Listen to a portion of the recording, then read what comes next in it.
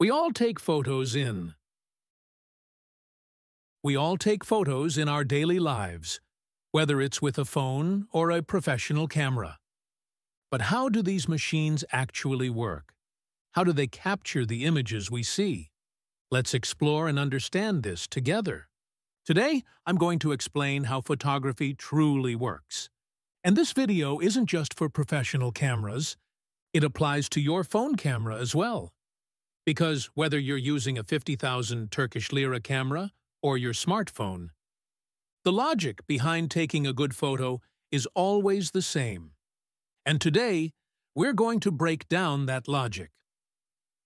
Bryan Peterson's famous book, Understanding Digital Photography, builds photography on three core principles: light, exposure, composition. In this video, we'll look at all three in a way that's both theoretical and practical, simple, clear, and easy to apply. What is exposure? Bryan Peterson summarizes photography with one simple sentence: photography is the control of light. Exposure is made of three parts: aperture, shutter speed, ISO. On phone cameras, most of these settings are controlled automatically. But that doesn't mean understanding them is useless.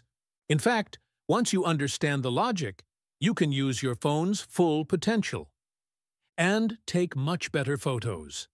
Aperture, the amount of light entering through the lens. On phones, aperture is usually fixed, like f/1.8 or f/1.6. The smaller the aperture number, the more the background becomes blurry. The larger it is, the deeper the focus. Shutter speed, how long the curtain stays open. Phones use software stabilization to control this. If you're photographing something moving, you need a fast shutter speed. ISO, the sensor's sensitivity to light. The higher it is, the more noise or grain you get.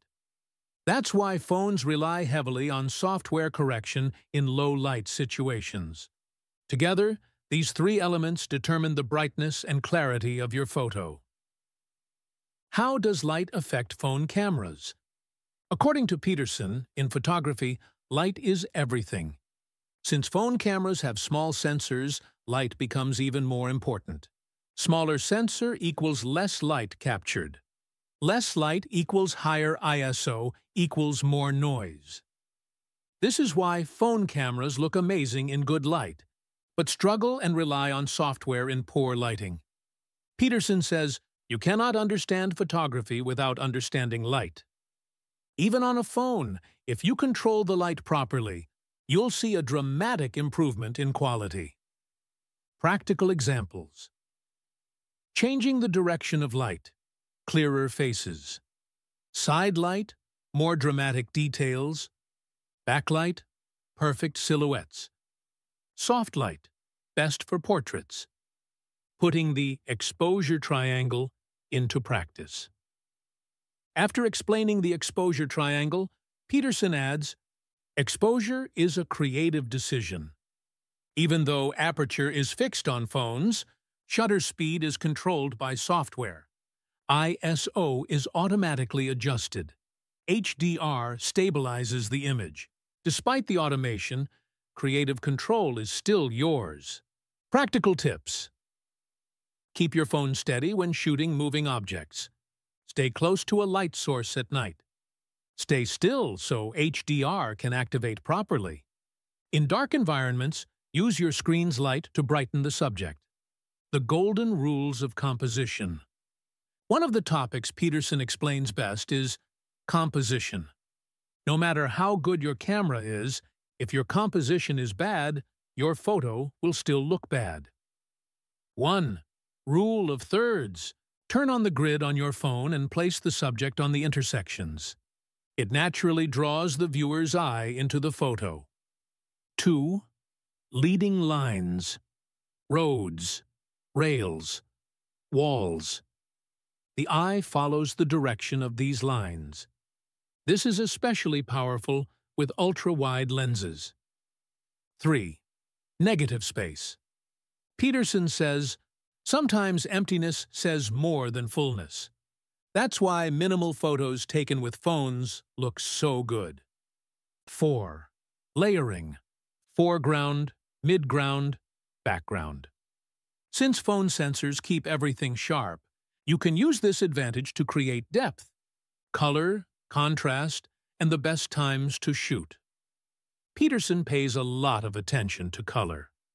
According to him, early morning, soft, pastel tones. Noon, harsh light, high contrast. Sunset, the golden hour, best light. Blue hour, perfect for city photos. Because phone cameras process colors with software, you get richer tones at golden hour. Cleaner noise control during blue hour. To increase contrast, let the sunlight hit from the side. Use shadows for drama. Avoid blowing out the background highlights. Lens usage, adapted for phone cameras.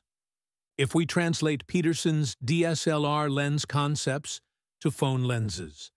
Ultra-wide lens, large spaces. Architecture, dramatic perspectives. Disadvantage, distortion. Main wide lens, best for everyday shooting. Natural perspective.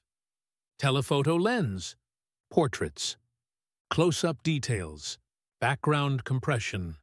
Always prefer optical zoom over digital zoom. Bryan Peterson's Practical Exercises, phone version. One of the most important parts of the book is the exercises. Here are the adapted versions for phone users. Photograph the same object from 6 different angles. Spend a day capturing only shadows. Choose one color, like blue, and photograph only that. Get close to the ground and shoot upward. Capture the same scene in the morning, noon, and evening. Even just 1 week of these exercises will significantly improve your photography. Conclusion. Bryan Peterson teaches us one simple truth. Photos are taken not with cameras, but with your eyes and with light. No matter what phone you use, if you can control light, understand composition, and grasp the basics of exposure, you can take professional quality photos. If you enjoy technical, practical content like this, don't forget to like the video and subscribe for the next episodes.